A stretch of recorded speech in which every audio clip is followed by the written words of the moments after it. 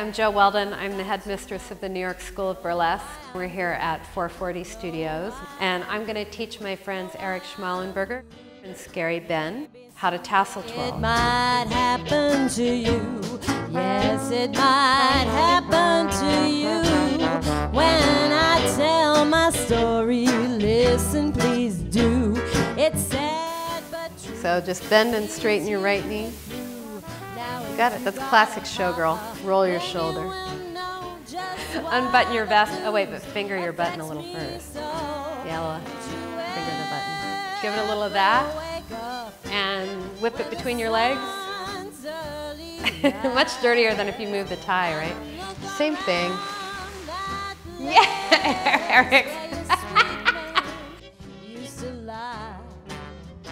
These are the ones that we use to teach. They're bigger and flatter. That's so that the adhesive has a lot of room. The more adhesive is on there, the more likely it is to stay on. Now, you guys with all your hair, it's going to be interesting coming off.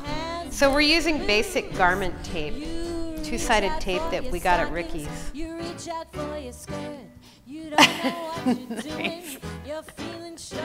Yes, excellent. Eric, tiny nipples. Eric, tiny nipples, Schmallenberger. All right, guys. Okay, so this is where it gets good.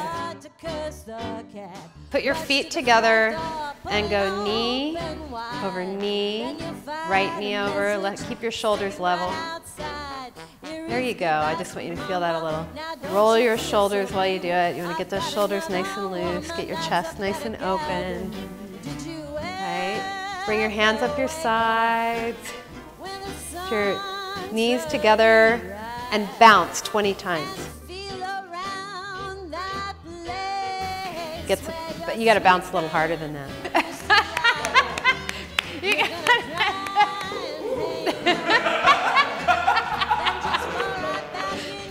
And give them a minute, and now, well, stop. Let them stop a little more. Okay.